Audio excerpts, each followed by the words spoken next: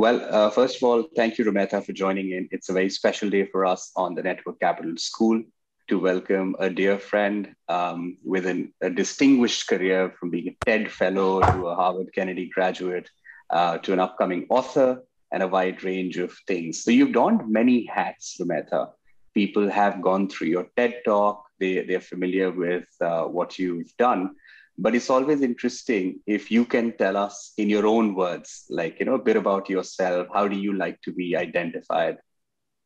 So I find that the most difficult question to ever have when someone says, what do you do? Or who are you? And it's because of the same thing. I wear so many different hats because of my different interests. So I think at the beginning, I always say that I'm a multi-potentialite, and that basically is a category of people who have different aptitudes of different things and interests, but they just don't lose interest. So you just continue doing different things at the same time. I am a woman from Oman. I grew up loving soccer or football. At the beginning of my upbringing, I actually thought that I could pursue a career in professional football, but unfortunately that didn't work out. So I kind of moved towards the direction of marine sciences and the environment, because that was also something that I was very interested in doing. And unfortunately, at the time that I graduated from high school, there weren't programs locally here. So I kind of pursued my education abroad in the Netherlands and graduated with a degree in marine sciences and environmental sciences. And then kind of maneuvered my way throughout. I came back to Oman and kind of worked on that aspect of things, but also still kind of had a passion for football. So I ended up kind of venturing in radio to talk about the sport because I loved it so much. So I had two kind of parallel careers at the same time, pursuing policies when it came to the environment with the government, as well as advising various big mega projects that were happening, but at the same time talking about soccer and women in soccer. And that kind of spiraled into a big social program where we were highlighting different women that were actually doing amazing things in different aspects of life. So that kind of spiraled into something bigger. And I kind of learned public speaking from there. And that's when I think doing so many things at once, you tend to ask yourself as well, what's your message? What is the message that you want people to remember you by? And that was very difficult for me because people tend to really disconnect myself. So I disconnected myself. So some people really knew me professionally as this environmentalist, but a lot of people didn't know that I was in radio as well. Or they assumed that there were two different personalities and two different people called Rumaitha. And it was a question that I asked myself, how do I combine all of these into one? And it wasn't until me finding out the Project Drawdown talk that I actually highlighted in my TED Talk, where it talked about climate and women and how educating and empowering women and girls is actually the single most important thing that you could do for the climate, that actually brought in all of this into perspective. And I was like, I actually am doing all of these things that can all fit into one umbrella. And I can just pursue that, like women empowerment and climate together, and just have people remember that message. If anything, I want people to remember that if you empower your little girl today, or your niece, or your grandchildren in the future, it's because you want a better life for them in the future, for the climate as well, and making sure that we work together holistically to kind of bring this down. So yeah, that's me in a nutshell, very, very quickly and very short. Yeah. And something that I must add as well is I love travel. So I've been to various, I don't know, I can't be sure that I've been to everyone's country in the call, but I've been to 75 countries so far. And I just actually came back from Spain yesterday. So Wow. Super excited to hear Q&As and discuss how all of these actually brought into perspective the message of how you could shape your career as well. So Rumaitha, that makes it two of us. Even I love traveling, and I've been near about the number of countries you've been to. I'm off to Italy after our summer school ends, so we'll exchange notes on it. But broadly, everyone in this particular school, we are trying to build our category of one, like, something that we do uniquely. The students come from various age groups. One question that I often hear from students is that I'm confused about what I want to do. Like, am I a football analyst? Am I a radio star? Am I a writer? Am I a policy graduate? Am I all of them? How did you think about it when you were in school? And what advice you wish somebody gave you when you were in school? Wow. So I would actually say that and to this day, I think it was a good thing that I followed, was never say no to any opportunity that comes your way. I'm a total believer that I don't want to have the what if. And the main reason behind that is during high school, I had a lot of opportunities that came my way and really went to the wrong people to give me advice because they had no idea. And I turned down a lot of like pursuing education abroad, for instance, while I was in high school and so on, opportunities that kind of were thrown on my lap that I should have taken advantage of, but I didn't. So I ended up being a big believer that if an opportunity comes my way, there's always room to say no later. So, and that actually really served my purpose very well. And I need to share this as well. So a big purpose of mine is to actually, for me to make an impact in the world that people remember my name. That's the dream. I remember ever since I was in school, I would actually daydream of the time that someone would actually call my name because I did something remarkable to the human race. And that was actually a big driver for me. And so I would actually say, if you're confused, we all are confused throughout life. And confusion is part of you growing and kind of figuring out your story as well. You can do as much as you want. If you're really passionate about it, I would say let passion really drive what you do. And then the story will weave in very well. I mean, you will actually find a way that you can actually weave in all the characteristics of what you're doing together, because that actually makes you unique. Your story is your story, and it's very different than someone else's story. You could have siblings in the house and everyone has a different trajectory of life. And that's because of what they chose to actually take in and what they chose to actually make as part of themselves and their character. So I would say embrace opportunities that come your way. Another thing is imposter syndrome is there. Don't question yourself, always happens, but always remind yourself of what your purpose is. And in the long run, you will find the perfect puzzle that actually fits in everything on all elements that you're working on. Can you tell us a bit more about the imposter syndrome? And students, please start thinking of your questions, because every few minutes I'm going to stop, take questions from you, and then continue the conversation. So yes, Rumaitha. So I'll give you... Sorry. I'm just saying you already have a few questions, Utkarsh. Whenever you want to stop, we can... Yeah, after this, we'll pause. Yes. So imposter syndrome, I'll actually give you a very recent example. So I actually went to Spain for a political forum where they were bringing people from the Arabian Peninsula region to talk about the Yemen issue and the war. And I really felt like I did not fit in because everyone was such an expert in politics, and that's not me. I'm not a politician. So it took a while for me to kind of find my groove. And that's something that's very normal to question yourself. But how I kind of went about it was ask myself, well, I was put in this place. I am here for a reason, because whoever invited me actually saw potential in, or saw a reason for me to be there. And it took a while for me to kind of regroup and figure out what was the messaging for me. And for me, it was basically, I am here to speak for the climate and environment because nobody else on the table is speaking about it. So that's my message. And that's something that I am good at, that nobody else, that was my assumption, that nobody else actually knows more than me. And I swear, as soon as I opened my mouth and brought this topic about, the entire narrative changed, the entire framing of the issue changed, because that was a collective issue that everyone actually came together and said, yeah, this is not something that's threatening. This is something that we can actually all work together, and it wouldn't cause any issues of us not coming together to solve this issue of the future.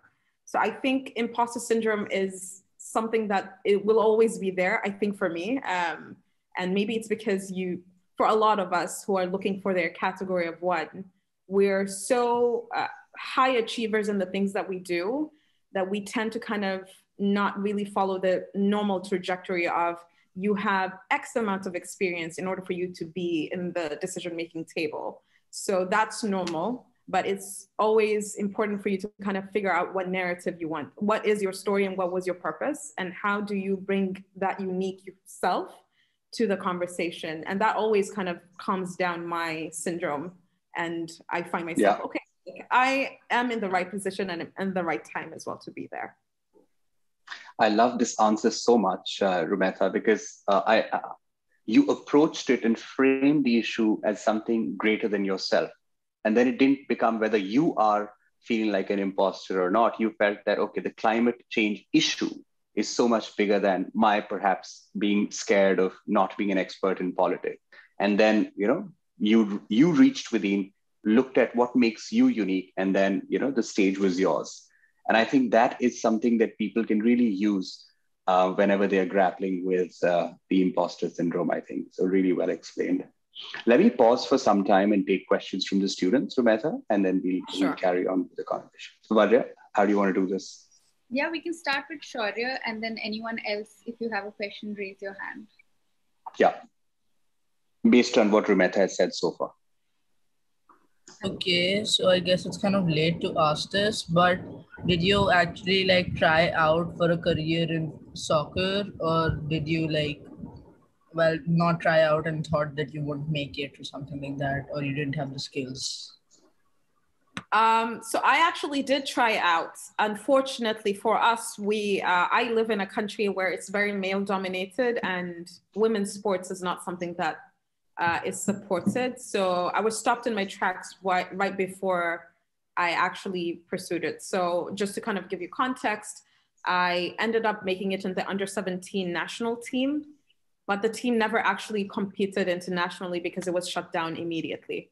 As a result of that passion though, even though I didn't end up professionally pursuing it, I ended up coming back and lobbying very hard with a group of friends of mine who are all part of the team to see how we could actually have a national football team. And only recently we actually had the first, I'm trying to find the name in English, the first championship for women's soccer teams in the country. So it was a long time coming, but I did try to pursue it with the level that I could. Yeah. All right.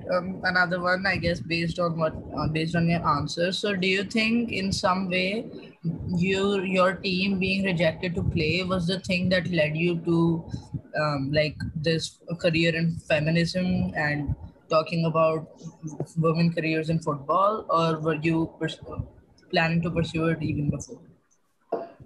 I think that actually was very timely. The rejection actually fueled a lot of my stances and a lot of things when it comes to women's empowerment.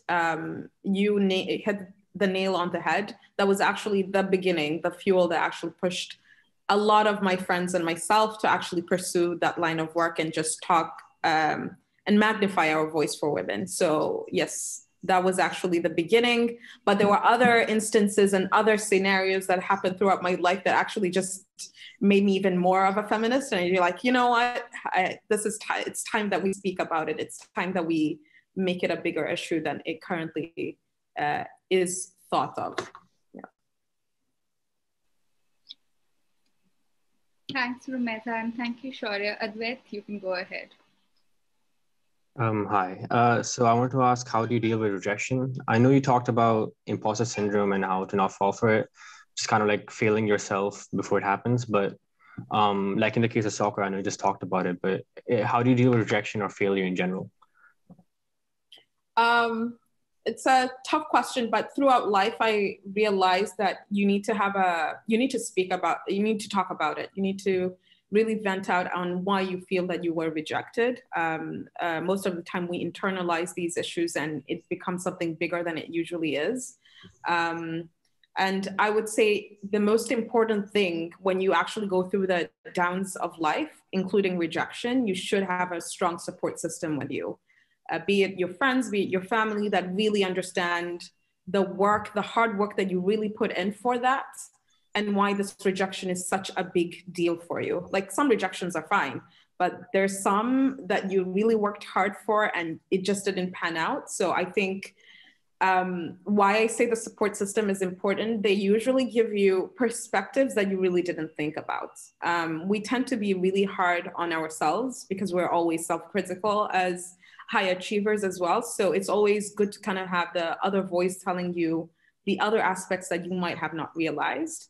And it's always good. I have my mom, my mom is basically the one that actually calms me down. And then I have my friends who actually kind of tell me they kind of analyze it in the other way of, maybe it's because that organization or whatnot is because of this, or they are having financial trouble, something like that. So they give you other reasonable and pragmatic excuses. But I think having someone to calm you down and letting you know that it's not the end of the world and there's always a second time and the next opportunity that comes your way is always important. So that would be the two things I would say. Okay, thank you so much. Welcome.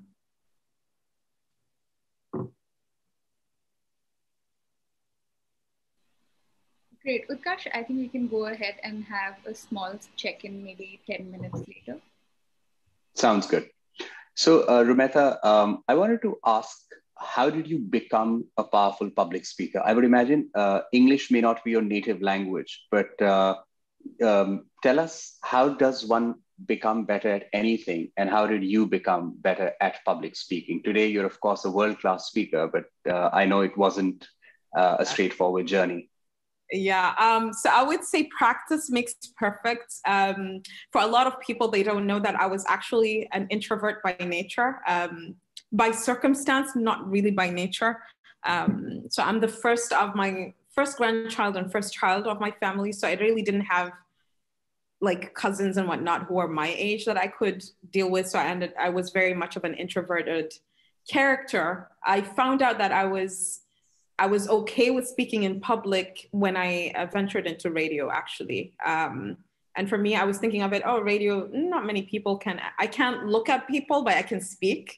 So maybe that helped out a lot. So when I ventured into radio, I started obviously in Arabic, and that didn't, well, because we were talking about soccer, there was a lot of pressure, political and public pressure that actually made me switch to English.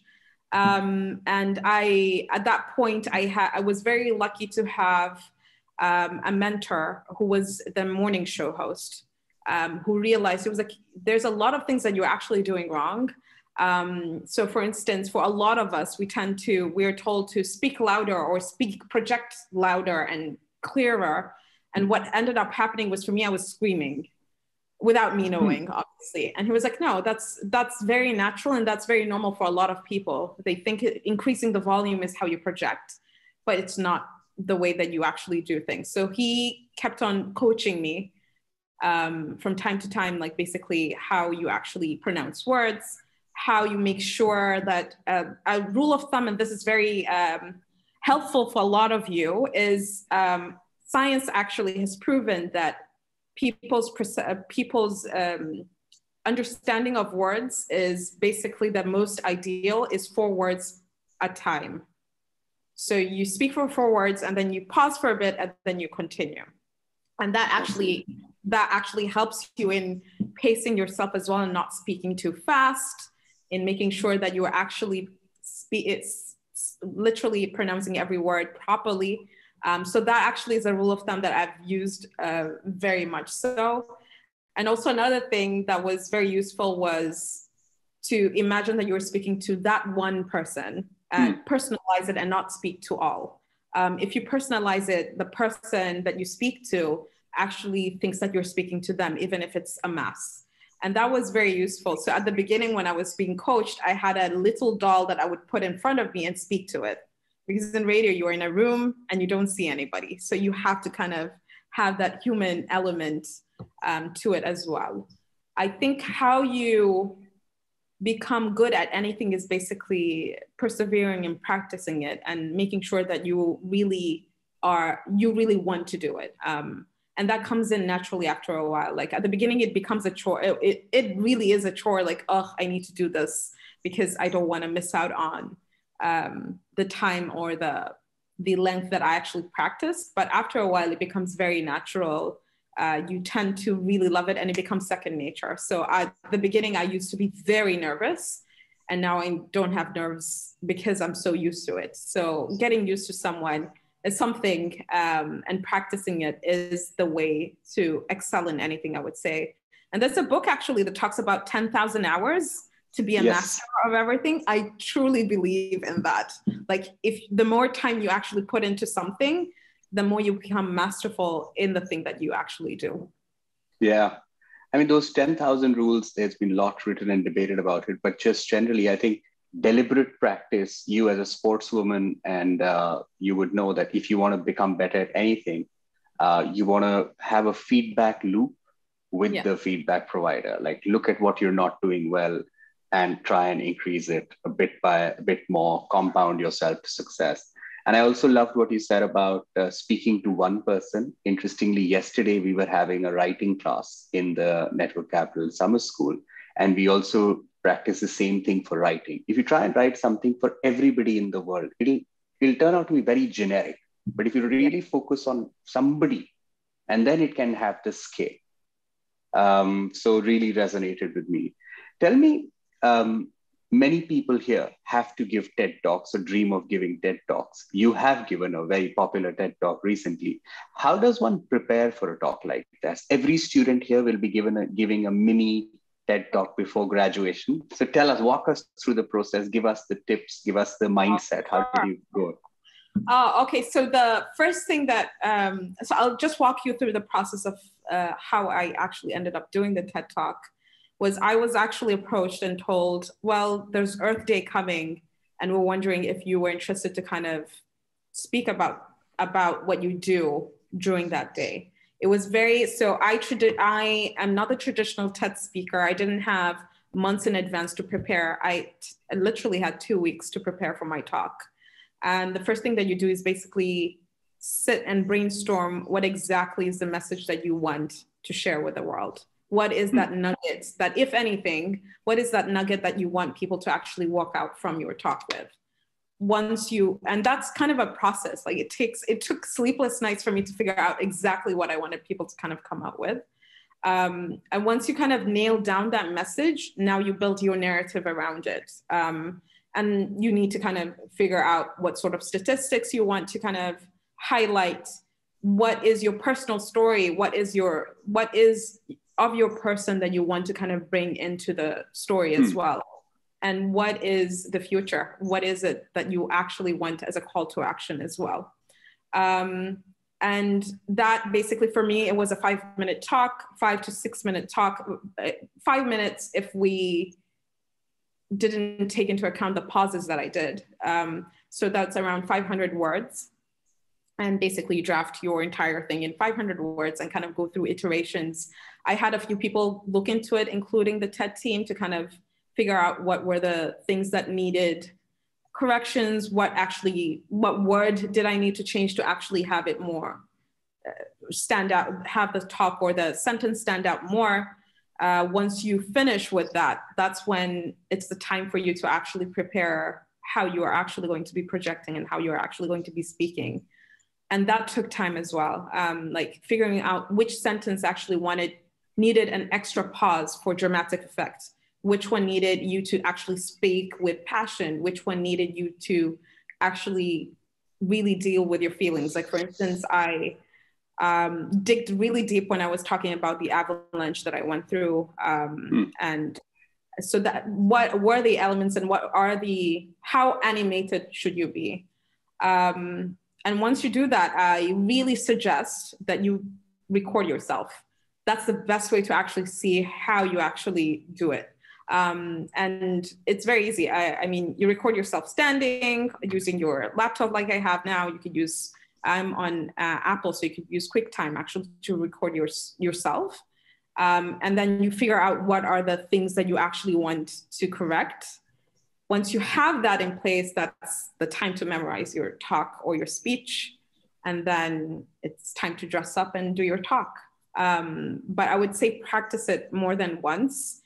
Figure out how, like, different tones, see which tone actually works for you. Do you want it to be an optimistic tone? Do you want it a doom and gloom? It really depends as well on what your message is. So that's how you actually come up with a TED Talk at the end, and for people to actually watch it. Would you recommend writing your talk first before practicing? Yeah, so that's what I said, like 500 words, write it down. You have basically, if it's 5 minutes, by default, if it's 1 minute, keep it at 100 words. If it's 2 minutes, keep it at 200 words that way. Write it down, clarify it, have people look at it to give you feedback on it. Once you're really sure of it, that's when you actually start practicing it while reading it. Easier way to actually, I did mention something about recording, right? So what I used to do is not memorize the talk before not memorize it before I finalized it. So what you do is basically there are apps on or websites on Google where you could actually teleprompt your entire talk. So you could just use the teleprompter and see how the flow of the talk is. Is it too long? Is it too short? Once you have those all nailed down, that's when you actually memorize the talk. Got it. Great. We have a couple of questions, but before I take them, just any thoughts on stage fear? Have you ever had stage fear, or have you ever struggled to condense what you want to say in 500 words or X number of words? If yes, any ideas how students can get better? And then Ananya and Shaurya, you can ask your questions. Okay, so I'll start off with the condensing. I think the most important thing is to, we tend naturally to share as much as we want because it's such an important talk. But when you actually go through the talk and have someone go through it, they can actually realize and tell you where it's lengthy or where your message is repetitive. And most of the time we don't tend to see that because we're very biased to what we want to share. So it's always good to have someone else tell you, you could actually remove these words or remove these sentences because it's not necessary. You could say all of this in one sentence, or it's just basically how you structure it. That's always good to actually have someone else go through it, but also be very honest with yourself and just remove stuff that are fluff. There are a lot of fluff words that we tend to use. Just remove it, make it very simple, basic to normal people. As a scientist or as someone who's an engineer or someone is this, we tend to use words that are very normal in our line of work, but it's not necessarily useful for people or the general public. So dumb it down as much as you can, because that's the way to actually do it. You don't need to use cliche words or marketing words to market your company or market the cause that you're actually working on. So that's how you can easily condense things. In terms of stage fright, what I found very useful, rule of thumb, don't overdrink water because you tend to drown in your own spit. And I say it because I've gone through it.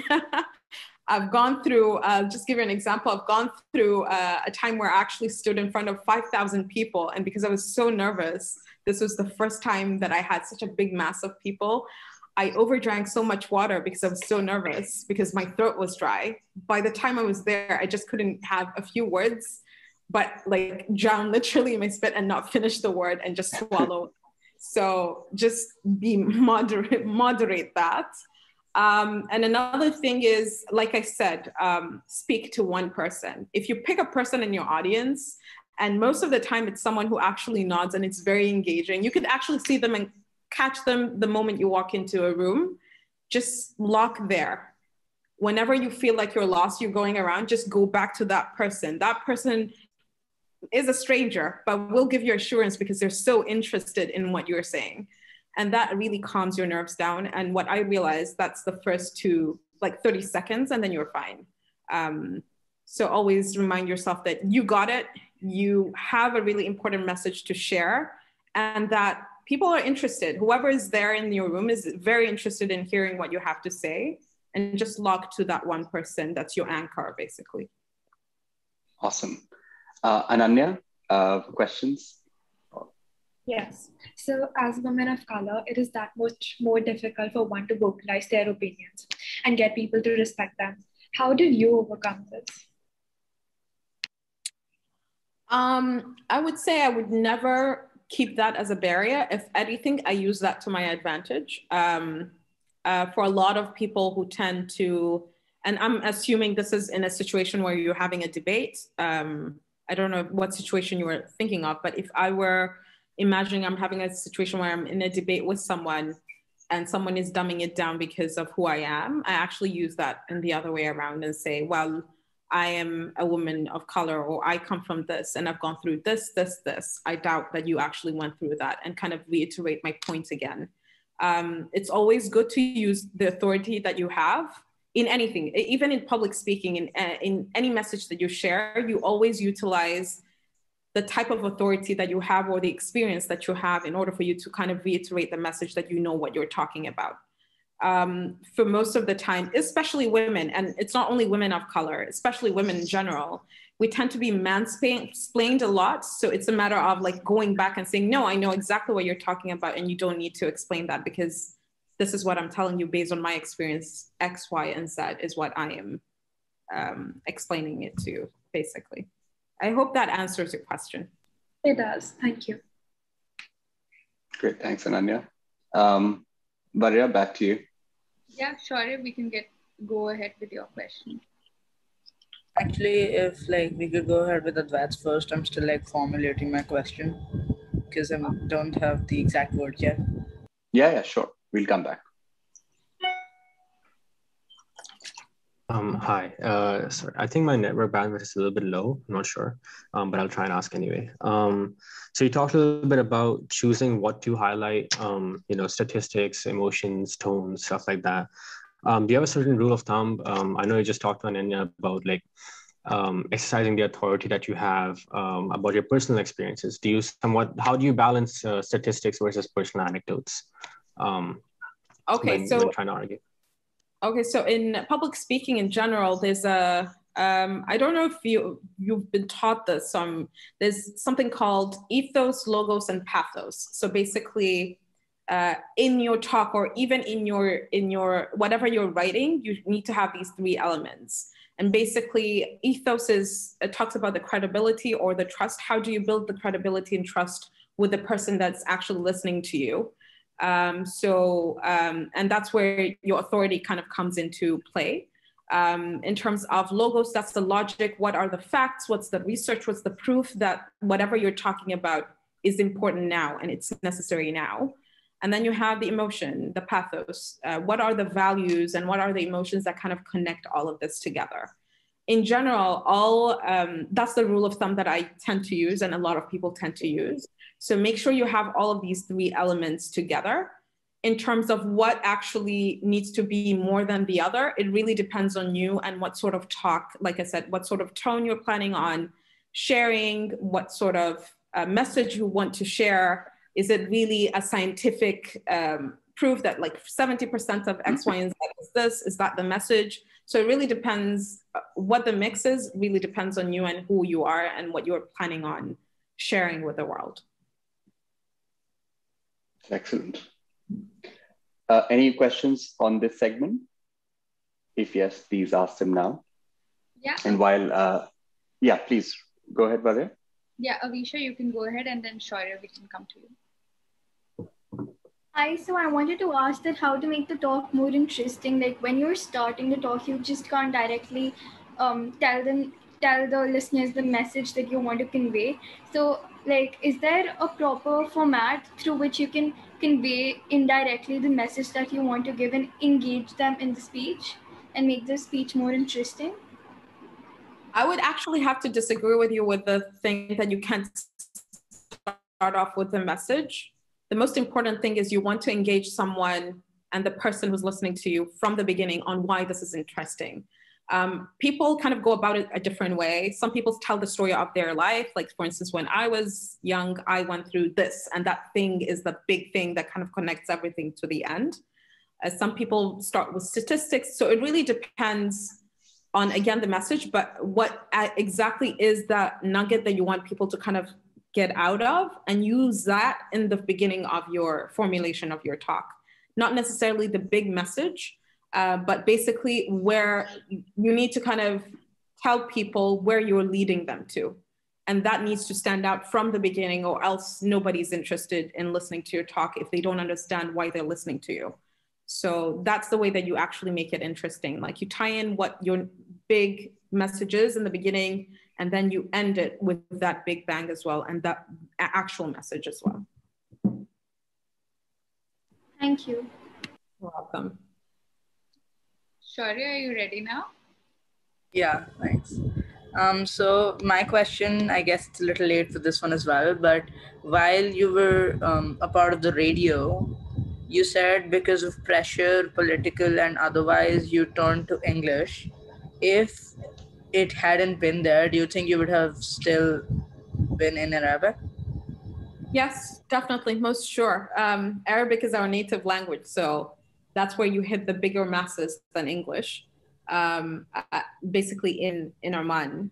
But English gives you the opportunity as well to go internationally, which I ended up doing. So there's always, I would say, hurdles in life, and it's a matter of you kind of looking into the perspective of what do you want in the end, and how do you actually how are you projecting your purpose and message through that? So I never let that be something that actually stopped me. In fact, it just made me change my vision to something bigger.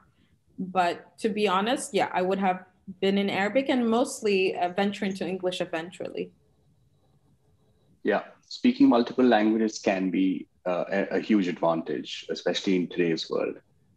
Tell me, Rumaitha, when you were doing all of these things, like still, there are multiple projects. It seems like you're not having one career, but a portfolio of careers.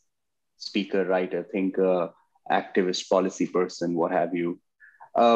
What does a day in your life really look like? And how do you think of time management or energy management? What advice do you have for our students? So time management has been a really, really big part of my life. And this is how basically I govern a lot of the things that I do. My Bible is basically my Google Calendar that has every single thing that I have to do or want to do throughout the day.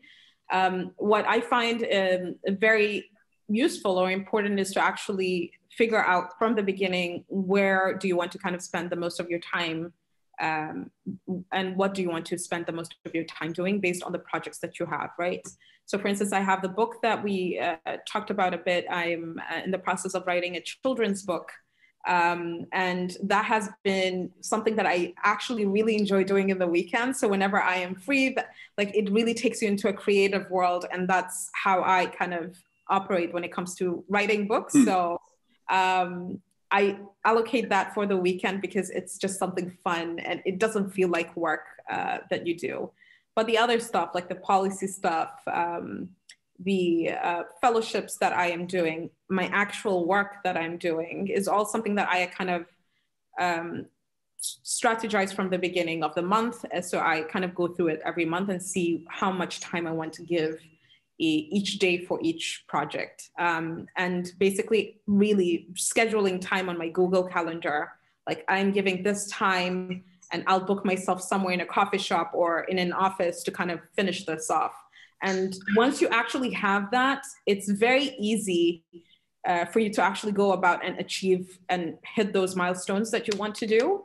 What I find, and I find it very easy for me as well to actually say no whenever something comes up, because I can easily say, let me check my calendar. I'm sorry, I don't have time. And that allows me to not overbook myself to do so many things all at once, which is always an issue with high achievers and people who want to kind of create their category of one. You tend to have a lot of things that come to you and you say, yes, yeah, let me do this. And then there's conflicting commitments that you end up having to say no to one. So that kind of allows you to manage your time. In addition to that, in terms of energy management, my source of rejuvenating energy is alone time. So I really do schedule time to just be alone and read a book or just walk. Music, I actually even have my speaker, like music is really a really therapeutic thing for me. So I really just take time, have music, be alone or walk around and just rejuvenate. And this is part of my exercise or workout. So that is something that I allocate at least an hour a day after dinner to do. And when I really feel that I'm really burnt out and exhausted, that's a time that I really take where I spend time with family or ask to go hiking or do something that's out of the ordinary that takes me out of that setting, basically. And no phones. So I just don't take my phone whenever I go hiking or picnicking, because I really feel like technology as well, even though it's been very useful, has been the source of anxiety sometimes. And that's the way that you can kind of cut off for a while and just have that energy rejuvenated.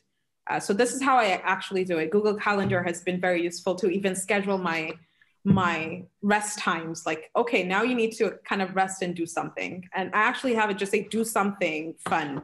And then I need to figure out something fun that I need to sign up for or do. So if it's not on the calendar, it doesn't exist. I live by a similar philosophy. It needs to be on the calendar, everything. Yeah, definitely. So Rumaitha, let's talk a bit about your college and grad school experience. Why did you decide to go to the college that you went to and then to Harvard for masters? And what did you learn from that experience? The reason I ask this question is that many students are figuring out, one, should they go to college? Second, why should they go to college? What can they expect to learn? And how's all of that changing in the pandemic era? If you have any thoughts on this subject. Yeah, so the reason I chose the college that I ended up going, I ended up studying in the Netherlands, was actually me figuring out that, like I said, the program that I wanted to study was not available locally. So I needed to kind of find other ways that I could actually study environmental sciences and marine sciences and kind of gain that knowledge without really forfeiting for something else that I didn't want to do. So I ended up really asking around if there were opportunities to kind of study abroad. And I was very lucky that our next door neighbor were actually Dutch. So it was just a random conversation one day. And I asked about their daughters who were back in Holland. And they were like, well, they're actually scholarships, I think. Let me speak to my daughters and I'll come back to you. And they were like, actually, they're looking for Arab students in the university that one of the daughters was. And I was very lucky enough to contact the university, go through the interview process, and they were more than happy to even offer me a scholarship to go. So that was kind of a given. I was like, I'm going. Even though my own mother was very skeptical on the whole aspect of you going to the Netherlands. And obviously some people have the reputation of the Netherlands being the Amsterdam. Amsterdam. So she was very skeptical, but I just said, I need to go and pursue what I want to study. And I was very lucky to have my dad as well, who was very supportive. So I ended up going. The main reason I ended up then choosing to go to the Kennedy School was actually because in a lot of professional settings that I was working in, I would always be told, well, you don't know much about policy because you're a scientist. Let the policy work be done by the policy makers and you just give us the data and that's it. And I found it very offensive. And I was like, but I actually deserve to be here and I know these policies more than you would because I have the science and the data to back it up. But a lot of people just didn't. I felt like I needed to build my credibility when it came to that. And when I was literally searching for policy schools, I really didn't even have the Harvard Kennedy School in mind. I was just speaking to a friend of mine and said, well, I'm looking at policy schools at the moment. And I was thinking of the London School of Economics, actually, and the UK. And it was like, well, Harvard also has a program that's really good. And there's a couple of people that I know that actually have gone through it. So maybe you could ask them. And Oman is such a small place. So everyone knows everybody. And I didn't know that the two people that he was referring to are actually people that I actually know. So I was like, I had no idea that you were a Harvard grad. So tell me more about the experience. And they had all glowing things to talk about it. So I was like, let me try and apply.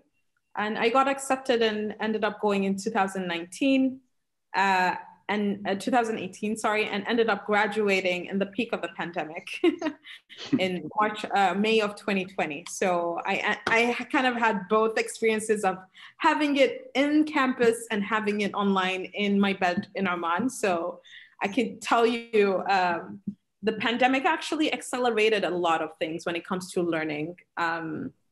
And having access to a lot of things that you didn't have access to before, because it required you to actually commute to one place in order for you to listen to a lecture, for instance, in order for you to take part in competitions, to take part in debates.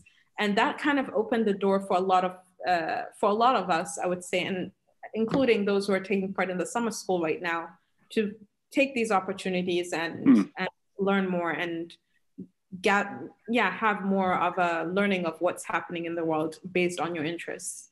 I would say education is important. College, for me, is important.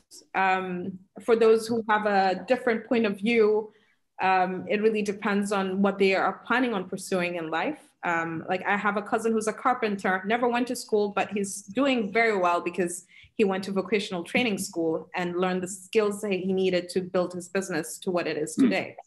So it really depends on what you actually see yourself doing. And that's a question that is very difficult for a lot of people to ask themselves. So where do you see yourselves in 5 years, in 10 years? What are you doing? What car are you driving? What impact are you what sort of conversations are you having with people? And I think once you have that answer, that's when you figure out exactly where your path in life is going to be. But I would say the experience, like for me, being in the Netherlands was such a big experience because it was the first time that I actually was out of the comfort of family and friends. I was alone. I learned a lot to be independent with myself. I learned a lot of skills that, including time management, that if I didn't learn at that point in time, I don't think I would have ever learned it in any other time elsewhere. I'll give you an example of me being in undergrad. I used to go to college to do my studies, and then I signed up for a research position with the university to work on a few things, and then signed up with other extracurricular activities that happened in campus. So you needed to really time manage yourself to be able to participate in all of these equally and be the student that you actually aspire to be, a top student. So if I didn't know how to kind of manage that from the beginning, I don't think I would be able to use the Google Calendar now to manage my time and pursue all these passions that I had. So I think it's like you need that foundation to really find yourself and figure out who you are. And education was the way for me. College was the way that I actually found out a lot about who I was, away from the comfort of being at home and being told by my parents that I am this, while maybe I didn't believe that I was. So yeah. Yeah. So students, please get your questions ready. Rumaitha, in the summer school, we have a section on critical thinking. Like, how should you think? Say things about climate change, gender, politics, international relations, pandemic. People are expected to have strong research-backed, hopefully sensible opinions on various amounts of things. How do you go about forming an opinion on an issue, and how do you disagree with people if and when you have to?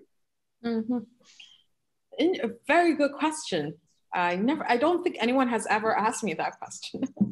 How I formulate an opinion, I would say it really is dependent on what I know about the topic, what I generally know about the topic before researching it. So I would formulate an opinion based on what I've heard, based on whatever I've been fed off by media and so on. But then I find it very important for me to kind of read more about it. So I would search more about it, understand more, and why it's important for me to think this way and what is the opposing way of thinking of it. And when I actually go through these debates, I go through them a lot with, I'm very blessed to have friends from different spectrums of life and thinking. So I have a friend who's completely a climate denier, but we're still friends. And it's always interesting to have these conversations with them. like he believes that Earth is flat. So like it's such a really intense conversations that we tend to have, but it has really taught me how to really take their perspective as well. Like taking perspectives and hearing what they say before going defensive and saying that you're wrong. I mean, they have a right to have that opinion. And if anything, you want to change someone's opinion, you need to really understand what their perspective is and how, if you're really listening to what they're saying or not. But at the end of the day, we always end up agreeing to disagree and having this conversation at a later time. But I think it's always important to kind of acknowledge that there are people who are totally against the opinion that you have, and that this should never be a deal breaker. This should be a point where you embrace the uncomfortableness that this actually brings in, because when you embrace it, that's when you are actually making progress to either you agreeing to the position, or the other way around, that you're actually taking them to their position as well. Just ignoring it and saying that nothing is happening, there's always point of tension there that will never be solved. So I think it's always important to continue having discussions, no matter how uncomfortable they are. Yeah. And I think I love this quote when somebody said that your success in life comes down to the number of difficult conversations you're willing to have. Yeah. And I think it's so important to not push things under the rug. And having an opinion is really important. On NC, we say that you should have an opinion on something where, of course, you've logically thought this through and you know the other side's argument at least as well as yours, if not better. Because you can't argue something from both sides. Your knowledge might be limited. So I thought that that was an interesting debate technique as well as a writing, thinking topic. I know we're coming towards the end of the session. Let me see if the students have the last few questions, and then I have just rapid fire 5 minutes, and then we can wrap it off. Okay. Varya, do we have any questions for Rumaitha right now? We do. So we can start with Arush and take the others as well. Yeah. Okay. So my question is, if football turned out to be your career professionally, how do you think it would affect your young leadership for environment, actions for the feminine cause, and also your work with economic diversification? Oh, wow. Tough. I think I come from a family that would have still really pushed me to pursue an education in terms of having an undergraduate degree. I might end up still pursuing the environment. But how things would have unraveled after that, I would not know, because if I'm thinking really big as I was before, my assumption is I'm still pursuing soccer, and maybe I'm a coach now to a big team that is somewhere in the world. So I would not know. I know that my convictions when it comes to being a feminist and pushing the women's agenda would not have stopped, for sure. Awesome. Thanks. Great. Shaurya, would you like to go ahead?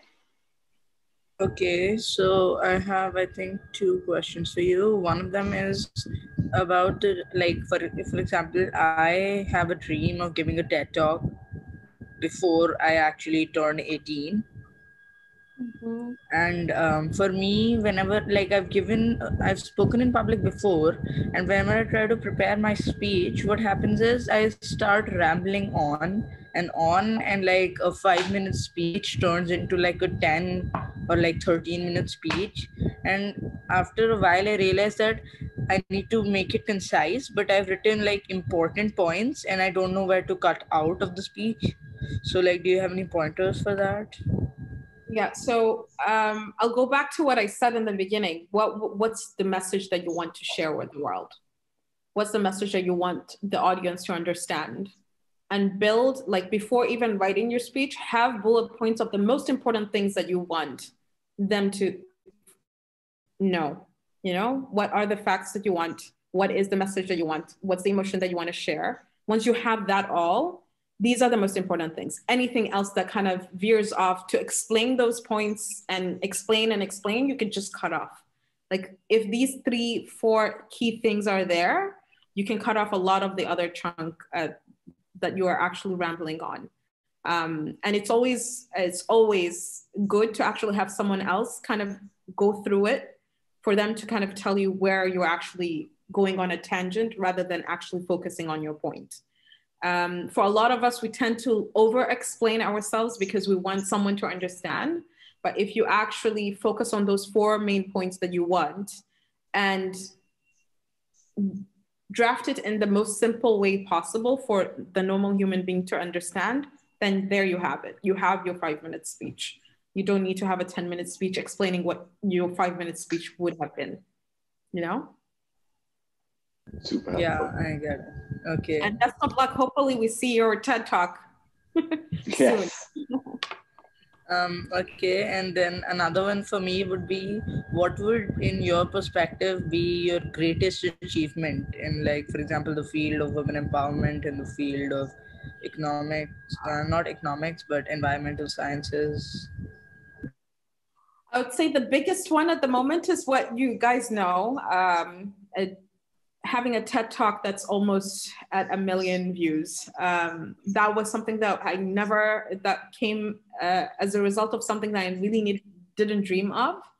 Another personal achievement to me is being able to actually step foot on the South Pole and becoming the youngest person in my country to do so. That's something that's very personal because it came as a result of a challenge that my grandfather actually told me that I wasn't able to do it because I was a woman. And that turned into a bet where he said, if I end up going there, he would admit the women were better. And he's a he's a tribe chief. So if it comes from him, then the entire tribe would actually believe him, right? So it was a very emotional and very, it's something that I really still cherish to my heart today. Yeah. More power to you. Thank you. We have one final question from Rajsi. He sent it to me in the chat because he has some tech issues, which is, how do you attempt to answer questions that you don't know the answers of? You simply admit that you don't know the answer. I think it's very important for you to show people and be vulnerable as well to say, I actually don't know the answer to that. But it depends on how the question is structured. You could say, I don't know the answer to that, but, and then pick on something that was like, if someone would ask me, what would be, are we able to achieve the 1.5 degrees mandate that we have for the Paris Agreement? I literally would not say no because I don't know if we could, but I would pick on something and just reiterate a message that I'm really, really passionate about. So yeah, simply admit it and then follow it up with something that you actually know. Yeah, knowing what you don't know is perhaps a sign of wisdom. So I wouldn't worry too much about it. Rumaitha, this has been such a delight. We have 1 minute, so let's do a short rapid fire and see how much we can squeeze in. Okay. What advice would you give to your 15-year-old self? Believe in yourself. What is the book that you've gifted the most to friends and family? Exercising Leadership by Ron Heifetz. Okay. What is something that you've changed your mind about recently and why? Wow. I don't know what I've changed my mind. Oh, maybe war is not as complicated as we think. Okay. And why? Why did you change your mind? What prompted you to change your mind? Conversations I've had with people who actually are experiencing war at the moment. It's just basically it's a personal vendetta that people need to kind of just remove those people and things will be fine. That's my opinion of it. You, by any standard, you're a very successful woman. Do you allocate your success to luck, hard work, or a bit of both? A bit of both. Why? There are a few or opportunities came in because of sheer luck. I was at the right place at the right time. And a lot of things that actually have happened because of hard work. Yep. Great. If you look back at your life, is there anything that you would undo or any changes you'd like to undo or life is what it is. You're happy with it. No changes. No changes. I truly believe all the hardships that I went through actually made me who I am today. So I'm afraid if I undo something, it would change my character. Love it. Leadership within adversity. And lastly, what is the one message that you have for all our students here who are listening to you, who are obviously very inspired by your journey, by your hardships, and so forth? People who believe in the beauty of their dreams make it happen. So please, please, please don't let anybody tell you that you can't do anything, because if you truly believe that you can, you definitely can. Absolutely. So well said, Rumaitha. Look forward to having you back with us again for the school, which kicks off next month. More power to your book. I know it'll become a bestseller, and it was such a pleasure having you with us. See you soon. Bye. See you. Bye.